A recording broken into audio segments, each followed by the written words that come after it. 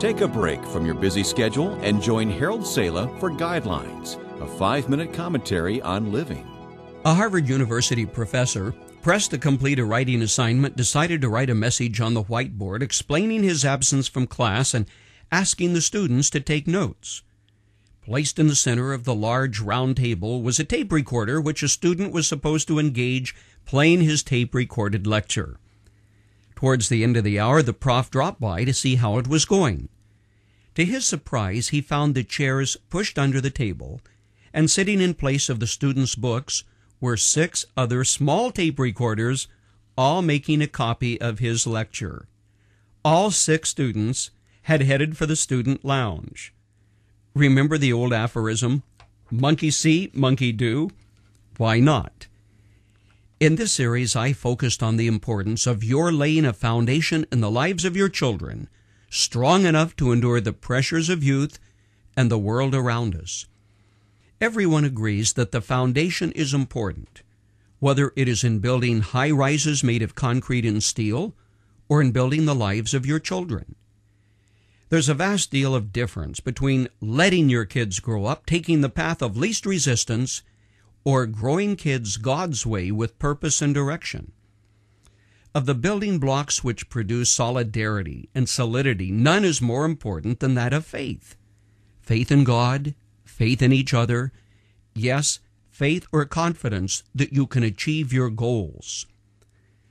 Long ago, God stressed the importance of the parents modeling the message, which then becomes a visual of how we're to live, how we're to treat others, how we relate to life itself. As God's children were about to march into the promised land, he instructed, "Hear, O Israel, the Lord our God, the Lord is one. Love the Lord your God with all your heart and with all your soul and with all your strength.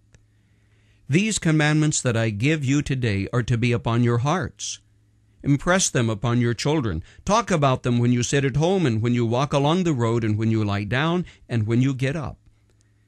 Not only were they to do this, they were also to write them on the doorposts of their houses as a visual reminder that God wants parents to model the message. How do you do this?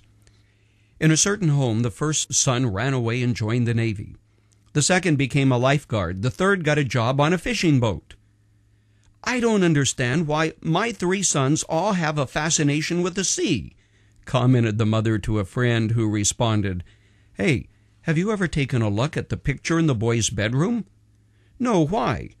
"Well, take a look at it."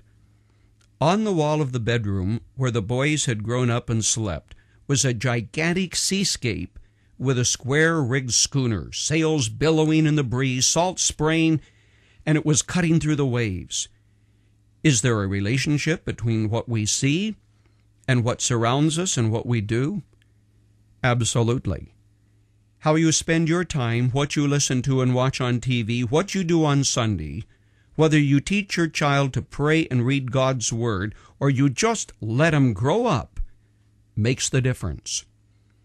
"Dad," asked a 5-year-old as his mother prepared to take him to church, "how old do I have to be before I can stay home on Sunday morning and read the paper with you?"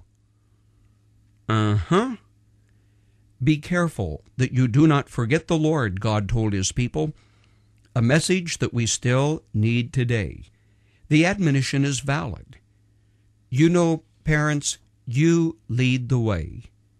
As you model the message, it becomes easy for your kids to understand what it's all about.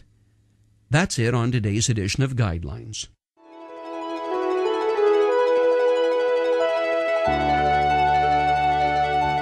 The greatest gift that you can ever give your child is not a car or stocks and bonds or even an education. It is a faith that will carry him through the fortitudes and the challenges of life. I'm Dr. Harold Sala. I'd like to hear from you. You can send an email to Guidelines at this email address, guidelines@guidelines.org, or visit our website, www.guidelines.org.